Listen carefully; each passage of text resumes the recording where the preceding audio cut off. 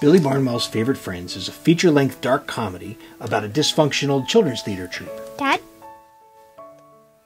Who's Billy Barnwell? Billy Barnwell is the title character of a beloved children's story that these screwy actors are performing. Never heard of him. That's because he's fictional. The idea for the story is based on Charlotte's Web. Is that it? No, this is a prop. Billy Barnwell is a little boy who loses his mother and goes to live with his grandmother on her farm. In answer to a wish that he makes, he miraculously learns to speak to the animals and learns how they depend on each other in times of loss and sorrow. Dad, where's the conflict? Well, as a consequence of learning to talk to the animals, he loses his ability to communicate with human beings. I sometimes have that exact same problem. Well, that's exactly the point. We all have trouble communicating, and the people in this children's theater group, they're terrible at it. I'm beginning to see some parallelism. Yeah, and there's irony, and drama, and romance, and comedy, and there's bar fights, and religious revelations, and female impersonators, and bipolar episodes. Oh, and there's a chicken with anger management problems. Sex? Some. The duck is a nymphomaniac. So, where did you get the idea for this crazy story? I used to travel with a children's theater group just like the one in the story. Really? Yep. That's how I met your mother. Can I play Billy? No, you're a girl. And we're going to get actors from Hollywood and other places to play those roles. Like George Clooney? I wish. You see, we're in pre-production now, so we're making this Kickstarter campaign to raise enough money to attract larger investors and some big-name talent. Plus, we got to pay the crew, locations, costumes, and we got to feed everybody. We're thinking modified low budget. Got any allowance left? What do I get? Check out the premiums page. We're being pretty generous. And we got to look out for each other after all. That's what the whole movie's about, right? Will you cluck like a chicken? If I thought it would help us raise 10 grand, I'd grow feathers out of them. Night-night. Don't let the bedbugs bite. And no horsing around. Save it for the wrap party.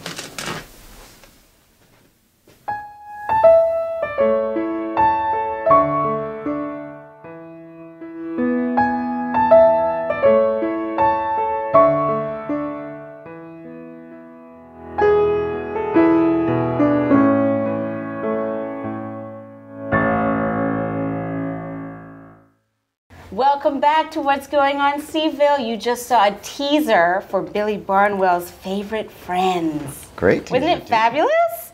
And now, of course, we have Brian Wimer and Trevor Przyuski in the house again, our favorite guys. Yeah.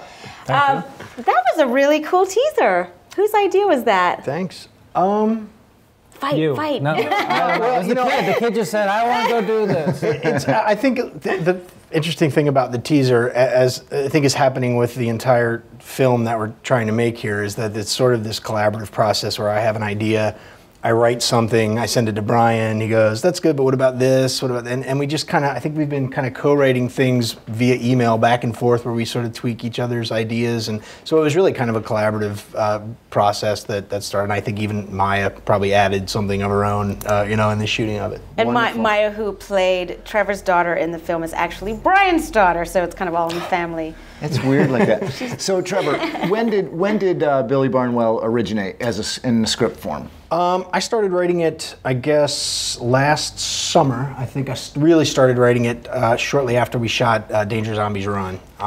Showed Brian the first couple scenes. We both kind of thought it could be a good film, so I just kept on with it over 3 or 4 months. The first draft didn't take a lot of time to write, mainly because I've been thinking about it for 10 years. So the first draft was pretty easy. Since then, I think it's in version 5 or 6. Something like that. So we kind of keep getting the weed whacker out and think, you can whittle it down to its little bare essentials, get the good jokes. Right. And then I think one of the challenges too is because some of it is based on Trevor's life, is to get more distance there because, I don't know, to build those kind of moments and things, to take the reality, but then you have to translate it and condense it in a way, because something that took a week to transpire, you have to have it take place in a shorter amount of time. And it's hard when you're that close to it. Right. And saying goodbye to some of your favorite parts, huh? That's when you just slap them. The hardest part is that he, in most cases, as resistant as I am, you know, I go, no, I can't take that out. That's the part that actually happened. But when I think about it, it's like, well, you know, it was monumental to me, but to an audience, you know, who wasn't there, who hadn't lived my life, it may not relate as well as something like it that's a little more relatable to everybody. And so it has to be bigger terms. It's like you said, I mean, it's a matter of sort of being able to remove yourself from the true part to make it more entertaining and more relatable to everybody who sees it. Which is probably why you guys are good collaborators that way. Because it was originally a play. I mean, you were going to do it in a sort of a play, weren't you? Was that Well, it actually, the story itself is sort of based on experiences I had traveling with a children's theater group, as the little teaser film points out. And it was...